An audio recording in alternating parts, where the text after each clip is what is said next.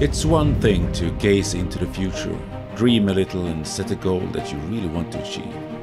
But it's a totally different thing to actually reach them.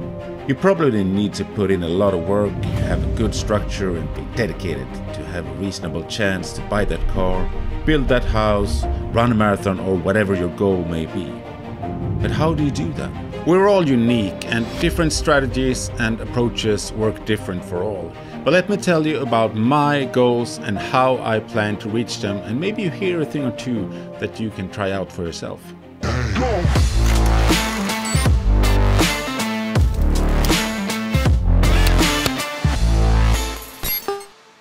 5 months of 2022 have passed, and at the beginning of the year I sat down and thought about my goals for 2022 and how I could achieve them. I came up with some rough points that I wanted to achieve, and now it's time to quickly go through them and see if I'm making any progress. I've slowly started to incorporate some ground rules, or structures if you want, that I believe work for most people. But some of these points are straight down things that I need to do or want to do to be able to reach my goals, so they may not be fit for you. But let's start at the very beginning. To be able to reach your goals, you need to know where you're going. You also need to know that you take the best way. It doesn't have to be the easiest way, but why take unnecessary detours on the way? Set sub-goals to know that you're heading in the right direction, and check these at regular intervals to see that you're making progress. And hey, be sure to write down everything. No need to keep it all in your head. There's both digital and non-digital tools for this. What are my goals and sub-goals for the year, and how do I plan to reach them? After some thinking, walking around in circles and scratching my head, I came up with a total of 9 goals for the year 2022, divided into 2 categories: filmmaking and YouTube. When it comes to filmmaking goals, goal number 1 is to buy a real camera. Goal number 2 is to develop the studio. Goal number 3 is to make a short movie of some kind, about 5 to 10 minutes, but with actors and lights and so on. Goal number 4, travel somewhere, document it, make a story around it, and then turn it into some kind of documentary or short film. And goal number 5, collaborate with another YouTuber and or filmmaker. Coming to the YouTube goals, my first goal here is to continue to post my videos regularly. Goal number 2 is to mix the content between my 3 niches, which is filmmaking, YouTube and behind the scenes. And goal number 3 is that I want my channel to become some kind of community where you as a viewer feel that you can ask questions, comment and get to know me and the other viewers. And goal number 4 is that I want to have 500 subscribers at the end of the year. That's a good mix of goals that are easy to reach and more high-flying goals. But let's take a look at my strategies first, and then we can look at the status for each goal. And the 5 strategies that I have is: number 1, be organized. Number 2, be focused. Number 3, be professional. Number 4, practice. And number 5, have fun. Just a quick break to say, hey, nice to have you here, and glad that you are watching this video. If you like what you see, then please consider to subscribe to my channel and turn the notifications on so that you don't miss anything. And maybe give the video a thumbs up while you're at it. The first strategy, be organized.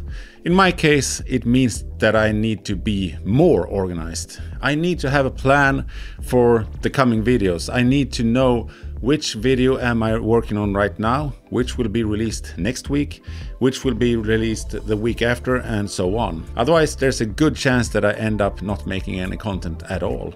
And it might sound boring to have a plan for everything, but in my case, it's a must to keep my head from exploding from all the information, all the ideas, all the thoughts that I have around this. I need a way to write down ideas, scripts, projects I'm working on, upload schedules, goals, things I need to buy, etc. I would also like to write down development plans for my business, the studio and so on in the same tool. If I plan and script my videos better, then I know that I'm able to make better videos because I actually know how to do it and what to do. If I do all of the above, I will also be able to achieve a more efficient workflow when it comes to scripting, shooting and editing videos. And I think that's necessary to be able to keep my current upload schedule of 1 to 2 videos per week. But how will I do all this? Well, I found the perfect tool, Notion, which helps me organize everything. Keep track of ideas, planning, scripting, schedules, shot lists and much more. I'll leave a link in the description if you want to check it out. Niklas Crystal have a great video where he talks about this tool, so I recommend checking that out if you want to know more. Strategy number 2 is to be focused. And in my case, it means to have a more focused niche. To aid in several of my goals, I need to have a streamlined content on my channel.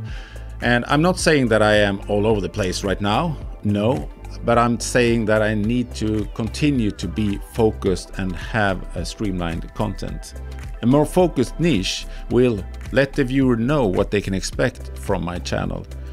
It will make me and my workflow more efficient, and it will develop my skills as a filmmaker, editor, creator, etc. To keep my channel as focused as I want right now, I will decrease the amount of pure vlogs on the channel before I get a bigger audience that already knows me and actually maybe cares about what I do on a day-to-day basis. It's hard to get new subs based on just vlogs. Filmmaking and YouTube are my 2 main niches, and I hope that they are not too far apart when it comes to the YouTube audience, but that the same person that is interested in filmmaking also could be interested in the YouTube related stuff that I do. Strategy number 3 is to be professional, and that means that you should have a professional approach to your video projects if you want them to appear professional.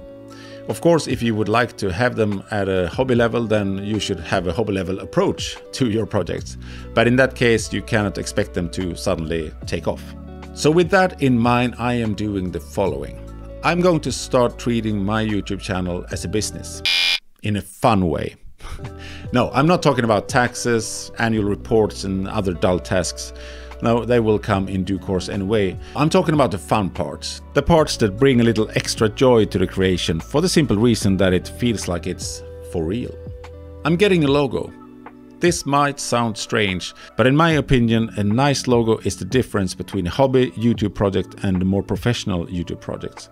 If you also consider that I want to have filmmaking and editing as a full-time job someday, then it's even more important. I'm developing the studio and my filming locations around the house, or even better, I'm getting a dedicated studio. I want to get a website because it's easier and more professional to showcase my previous work for potential clients there than directing them into my YouTube channel. Strategy number 4 is to practice, and in my case that means practicing filmmaking and editing, of course. And I noticed that I learn and make progress when I'm out shooting a film or commercial, and the more I edit, the better and faster it goes. So I guess that means that practice makes perfect after all. I need to promote my business to be able to practice more, and if that means that I have to do client jobs for free right now, then okay. But I think that I'm soon good enough to take on easier paid jobs. Start building a portfolio and a name. And strategy number 5 is to have fun. It goes without saying, but if you're not having fun, then it's game over. No, I'm not talking about the shorter periods of grinding that will probably occur. I'm talking about the more general feeling that, this isn't that fun anymore. What I'm saying is do what you have to do to make it fun. There you have my strategies and how I'm approaching them. So let's take a quick look at the goals again and see how I'm doing. When it comes to filmmaking goals, the first goal was to buy a real camera, and yes, you are looking through it. At me, I'm looking at the camera. So I have bought a camera. Check. Goal number 2, develop the studio. Well, I would say that's ongoing. I'm always developing this little place I have here in the basement. But I wouldn't like to call it my studio because this room is used as so much other things as well. So I think that developing the studio is more me looking for a dedicated place to have a studio. But it's ongoing, so I'm on track. I'm on track. Goal number 3 was to make a short movie, and I have no plans for that so far, but it's definitely doable. I just have to write a script of some kind and look for some actors, but I think I have a plan for that. Goal number 4 was to travel somewhere, document it, make a story, and then turn it into some kind of documentary or short film. I have no plan for that either so far, but it's definitely doable and something that I really want to do this year. I have big hopes for this. And goal number 5 in the filmmaking section, which also comes into the YouTube section a little bit, is to collaborate with another YouTuber and or filmmaker. So if you're sitting out there being a YouTuber, filmmaker, or you know someone, please contact me. I would love to do a collaboration with someone. So I'm all ears. Coming to the YouTube goals, goal number 1 was to continue posting content regularly, and that is according to plan.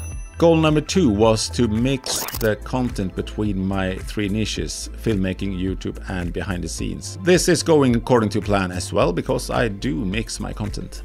Goal number 3 is that I wanted my channel to become this community where you feel at home and you feel welcomed and you feel that you can ask questions and comment. And I think this is going according to plan, or maybe even better, because I get more and more comments and I get a lot of you viewers reaching out to me through Instagram DMs and through comments on YouTube and so on. So that's great. And goal number 4 in the YouTube section, which is the only goal that I can actually track, and that is that I want to have 500 subscribers at the end of the year.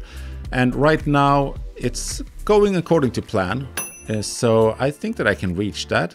And I just have to say, we are about 160 subscribers at the time and date when I'm doing this video, and I am so grateful for every 160 people of you. Well, actually I'm one of them, so 159 then. I'm really grateful that you are subscribing on my channel and like what I do, and keep writing comments and giving me thumbs up and so on. Just wanted to say thank you for that. I feel that I'm on track towards my goals for 2022. I know that some of them might seem a little bit easy to achieve, but that's actually part of the plan, because I don't want to go too hard and set goals that are unobtainable. I'd rather raise the bar slowly and surely instead, to still make it fun. Well, that's it for this video. I hope that you enjoyed it and got something out of it. Until the next time, take care. Bye bye.